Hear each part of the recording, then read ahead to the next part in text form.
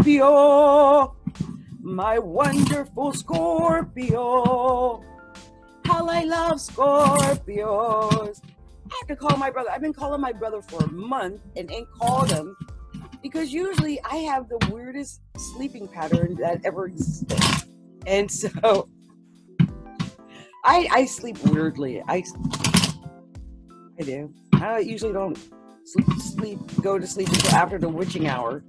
Like, my sleep pattern is like between 6 and 12 in the afternoon. Like, it's the weirdest sleeping. Really.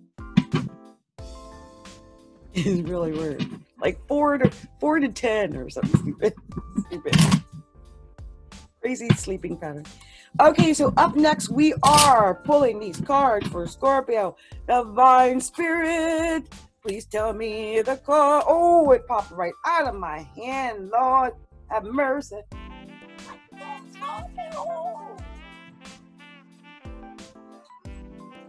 First card on the floor. It popped out, jumped with my hand, went in the circle. Oh my God, that's your first card? What you going through, Scorpio? What you going through, my friends?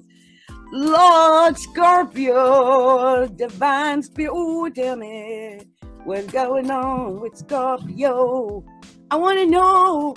Ooh, I want to know what the love is. What is the love for Scorpio? Tell me. Oh my goodness. It wants to tell me stuff, but that one came out sideways. Okay. Anything else? Okay. Anything else? Tell me now. This is my last run.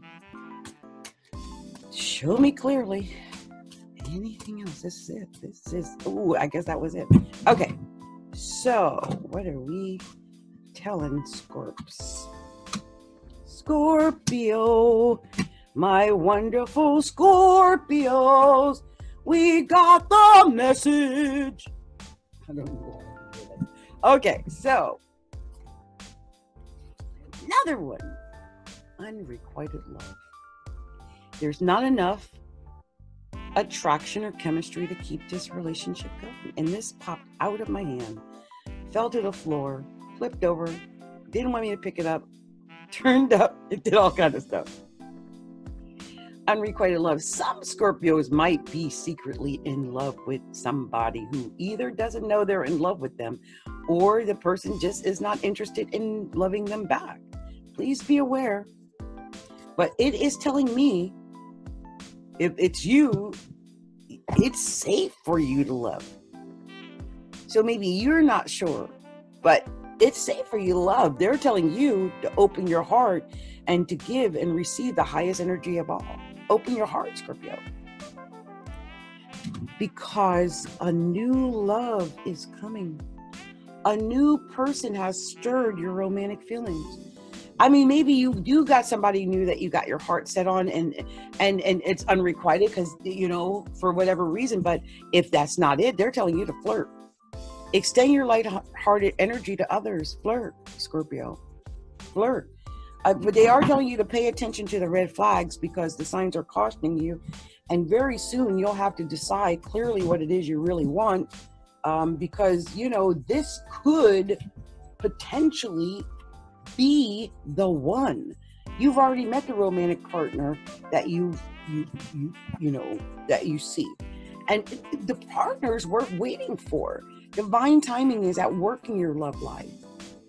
But whatever goes down, like for now, remember, you have to love yourself first. Your self-respect makes you more romantically attractive. And take time to heal family issues. Your love life benefits as you forgive your parents. And I think also as you forgive yourself and your past relationships. So, if you've just come out of a bad relationship or you're plagued by a bad relationship, heal that relationship before you move, into a new relationship. Because otherwise you're just moving into the new relationship with all your garbage. All right. But, if this new love is the right one, I believe it's your soulmate. It says, yes, this is your soulmate. I mean, it might feel like unrequited love, but you just might need to take time to heal and to get to know each other. But this is your soulmate. Scorpios, y'all either fell in love or falling in love, I think, right now. And it might be with a soulmate. That's amazing. I would love to delve deeper for some Scorpios and find out what's really happening with like your horoscope charts and stuff. So definitely reach out to me to get a personalized reading. You know, that's what I do, and I love to do it. And what you would do is go over to astrologyalookinside.com. That's astrologyalookinside.com, and then go to shop. So it's astrologyalookinside.com/shop. Okay, so do that, Scorpio, and I will hook you up. All right, many